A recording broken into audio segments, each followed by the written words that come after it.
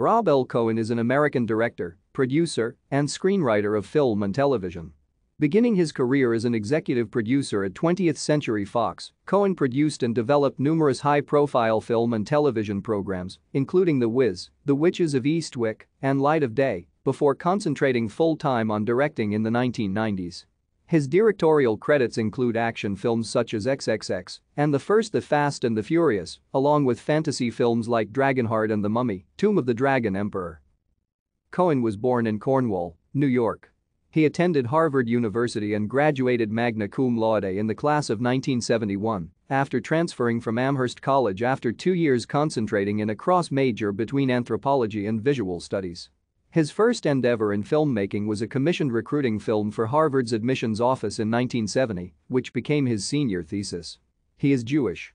He is 5'7" tall. Upon graduation, Cohen immediately headed to Los Angeles to work as a screenwriter for Martin Juro, but soon found himself unemployed when the producer moved out of state. After a 6-month stint as a kennel boy at the Harvey Animal Hospital in West Hollywood to make ends meet, Cohen landed a job as a reader for then-agent Mike Medavoy. Thank you for watching. Like and subscribe if you would like to view more of our videos. Have a nice day.